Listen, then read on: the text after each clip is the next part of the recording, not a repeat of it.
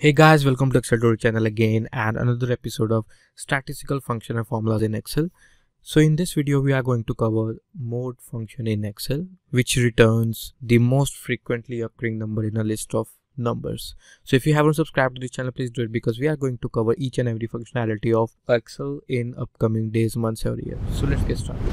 So here we have a very basic sheet, which is the date, sales and the store code here, and we need to find most frequently sales number, which also a multi, which you're gonna learn in upcoming minutes. So what does mode means? Mode function in Excel helps to find the frequently occurring number in a list of numbers. Okay, if you want to find the frequently occurring sales number or roll number or marks in your worksheet, then use mode functions. There are three type of mode function mainly: simple mode function and mode plus single. Simple and mode.sngl works the same way. There's not much difference in between the two, because I didn't find any difference in my daily work life. So there's also one more mode function, which is mode.mult, which helps to find multiple occurring value in a list of number.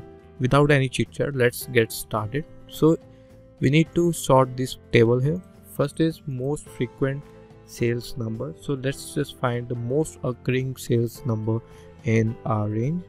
We just need to enter our simple mode function first. Here you get the simple arguments, which is number 1, number 2. So we just need to select the range here and close the parenthesis. So there you go. So there 14 is the most occurring number in our range here as compared to the other. So mode and mode.single works exactly the same. There's no difference which I find. If you have found something, the difference between the two, you can just leave the comment and let us know, because you can also teach us something new. We are very open to it.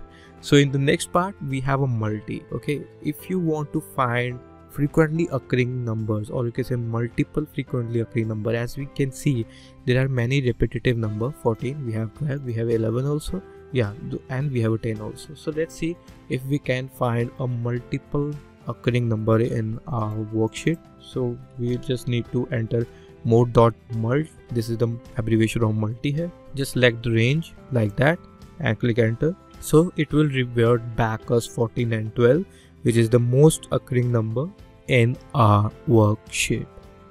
So hope you understand how this mode function works, and there's a limitation to this mode function, as it only works with number. It doesn't work with text strings or any other strings. So if you want to work with the text string, like here we have a, b, b and a store code here. If you want to find the most occurring store code in our worksheet, that you can do that, but with the help of helper function like index and match.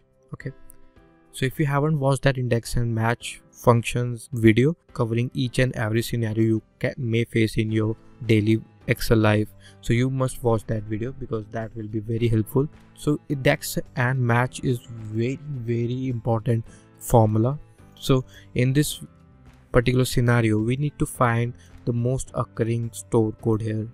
It can be A or it can be B, and we will use the mode function. Don't worry about it. We are not getting carried away from our topic of this video, which is mode. So let's just input the index here, open up the index function. So here in the reference we need to add this particular reference. We don't need to touch anything else. We just want to find the most occurring store code here, comma, and in the next is row number, and for the row number we need to enter the mode here to find the most repetitive row number. So, and for that for the numbers part we need to enter here a match. Okay, let's match. The lookup value will be the same and lookup array will be the same, and the exact match will be the 0, and close the parenthesis once again and again, and let's see if we can find. So we have found A is the most occurring number in our selected range. So let's find out. We have 1, 2, 3, 4, 5, 6, 7, 8. So we have 8 number of A's here. So let's find out how many B's are there. 1, 2, 3, 4, 5, 6, 7. So yes, so 8 obviously greater than 7. So hope you understand how you can also find the most occurring text string in worksheet using the combo of index and match and our favorite mod function. So if you have learned something from this video, please click the like button. If you have some question in mind relating to this particular part, then you have a comment box with you. And if you want to subscribe to this channel, please do it, because you are going to miss a lot of things in coming future. And if you want to share this video to your friends, colleague or social media handle, then use the share button. So see you in the next video. Until then, bye bye.